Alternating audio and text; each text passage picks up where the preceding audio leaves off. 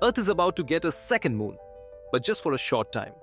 Meet 2024 PT5, a tiny asteroid discovered on August 7th by NASA's Atlas program, which will be captured by Earth's gravity from September 29 to November 25.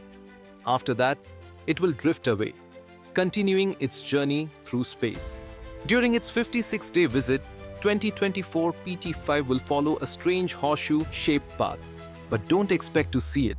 While our moon reigns supreme in the night sky, this mini-moon will be far too small and dim to spot even with the most powerful backyard telescopes.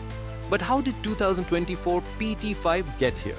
Scientists believe it comes from the Arjuna asteroid belt, a group of asteroids that follow orbits similar to Earth's.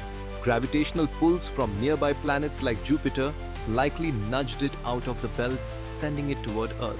This isn't the first time Earth has had a mini-moon. Over the years, other asteroids have temporarily joined us in orbit, only to be pulled away once again. What other secrets does the universe hold? Stay tuned with the infinite madness as we explore the mysteries waiting to be uncovered.